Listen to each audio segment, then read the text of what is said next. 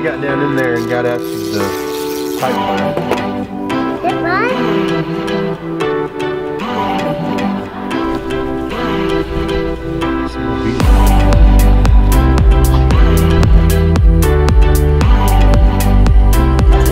No, you keep eating it, baby.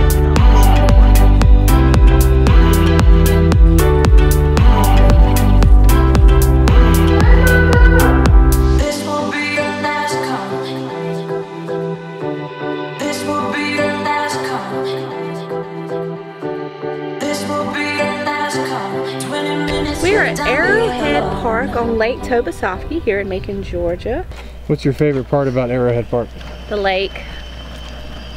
It's just so nice, calm, and peaceful. You can even see the geese. It has a very cool playground, a swimming area, and it's easy to walk around. You're not going up a bunch of hills. It's pretty much all flat. I wouldn't say that about some of the campsites though. A lot of the campsites are a little unleveled.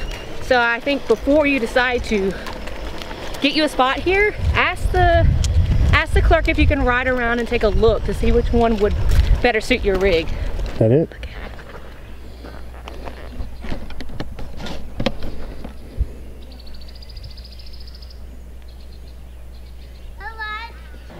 Hi, my name is Spencer Hawkins. I'm the Emergency Management Director for Macon-Bibb County, and I want to spend a few minutes with you today to talk about how you can be prepared before and during and after a major event. You want to make sure that you have a plan, and you have a plan before you get to the campsite, before you get to the campground. Know how far away your safe location is. It may be the bathrooms, it may be the administration building where the campsite is, but you want to make sure that those areas are available 24 hours. Tornadoes, disasters don't necessarily only come during the daytime.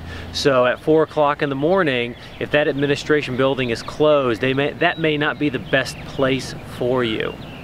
The other thing you want to consider is maybe the safest place for you isn't in your campground. You may have to leave the location and look for a store, a restaurant, or some other place that can provide you shelter. It's really important that you have extra supplies and a go kit for emergency equipment readily available and in one location. Things like a flashlight, a first aid kit, some pre-prepared, shelf-stable meals, extra drinking water, can all be extremely important for you while you're going through this event. The most important thing though is being aware. You have to know what's going on. You have to know when to take action. And something as simple as a $30 weather radio can really make the difference in your safety. You can get these almost in any location. They're easily programmable for anywhere you might go. So if you're in Florida one week and the next week you're in Tennessee, you can easily reprogram that radio for wherever you may be. Look at that, he's posing. Mm-hmm. Ready when you are. You're a good dog, aren't you? Yes, you are. So, a lot of folks, when they go RVing, when they go out camping, they love to bring their pets with them. And let's be honest, our four-legged friends are a member of the family. So it's important that we take care of them as well. If you're asked to evacuate, you may need to plan early. You need to make sure that they're being taken care of as well. So in your disaster kit, in your go bag, make sure you have some extra pet food. Make sure you have extra water and enough for these guys as well. A little point of order that a lot of people forget is if you are evacuated and you do need to go to one of the shelters of last resort or Red Cross shelter, a majority of them will not accept pets unless they are a certified service animal. One of the most important things is when you're out, when you're RVing, when you're camping, and we do ask you, there might be a need to evacuate, there might be a need to get out of your location. If you have your own car, if you have your toad that you're bringing with you, it's important to make sure that you can move that quickly. So once again, pre-planning is the key. Here, so that we can be right over there. Yeah, it's good to have that close proximity. This will be your last call. 20 minutes, you're done being alone. Get out pretty quick. This will be your last call. 20 minutes, you're done being alone. We are at the Museum of Aviation. in Warner Robins, Georgia.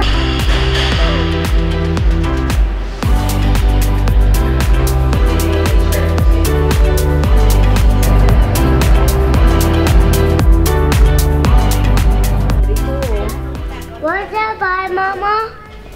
It's really neat. All kinds of different museum things to check out. This was my favorite place to come to when I was a kid. It's a free museum. Doesn't cost a dime to get into. Lots of things to check out. It's just next to Robins Air Force Base in Warner Robins, Georgia. Did I mention that it's free? A little kid.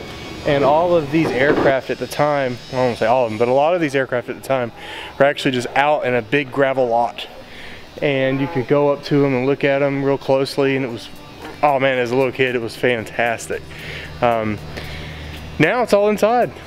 So whether it's raining, or hot, or cold, man, I tell you, I remember coming here in the summer times and just being abusively hot, just so hot. But now you can just peruse at your leisure. Did I mention it's free? I did? Okay, just checking.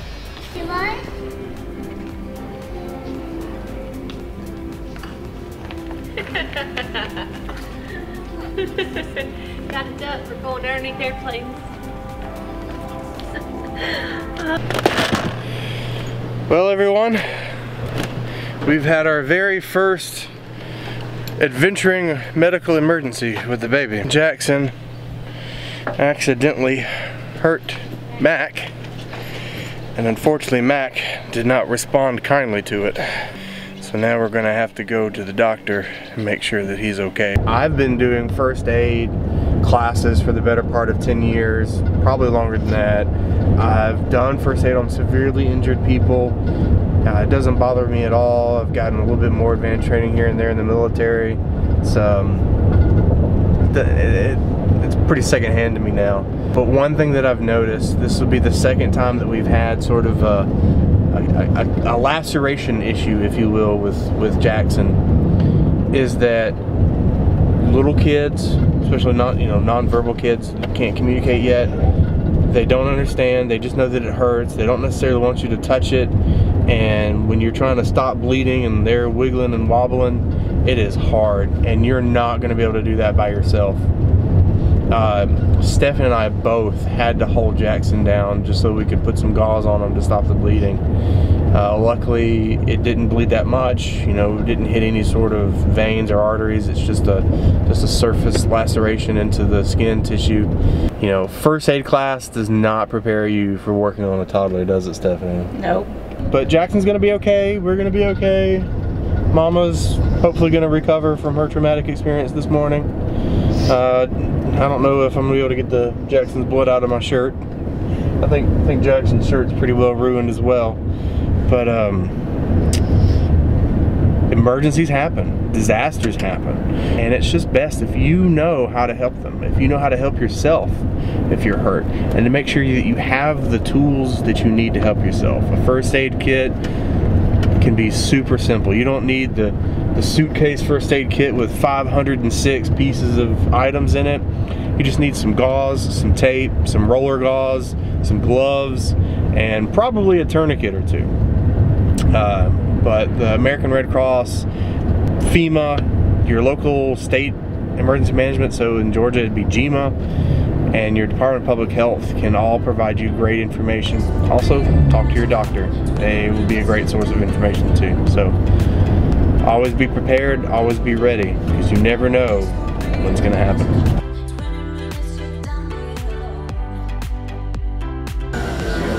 Is that good?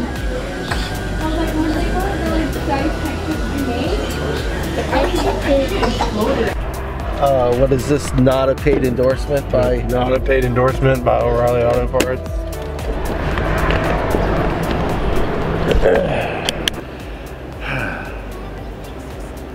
The adventure of camping. There's always something. Whether it's going to be with your RV, it's going to be with your tow truck. So don't let the eventuality that you're going to have problems and have them fixed hold you back from adventure. Luckily, my neighbor Gary, which he's now been in every episode so far if you've been paying attention,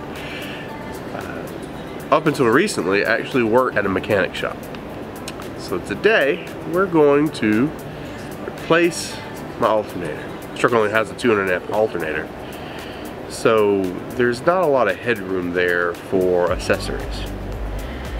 Now this particular model truck had the option to have a heated seat and a cooled seat, as well as a built-in inverter.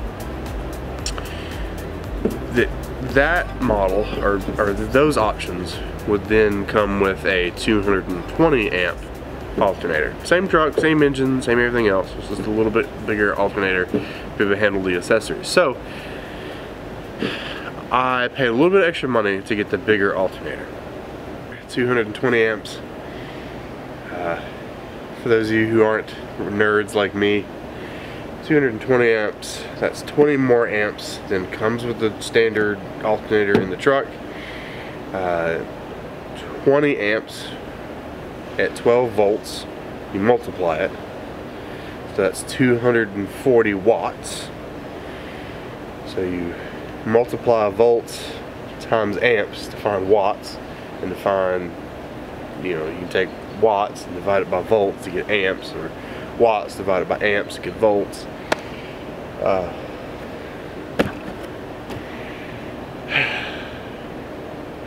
Not looking forward to this. This is not what I had planned for the weekend.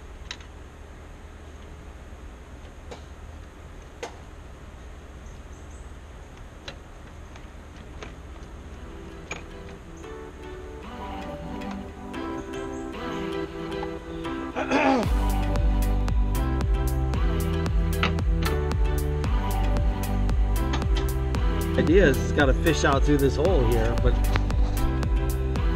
now that I'm looking at it, How are we gonna get out without that pipe there? but I mean,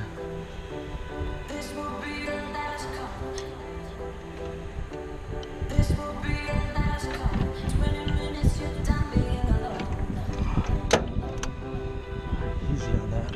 I'm sure that's $300.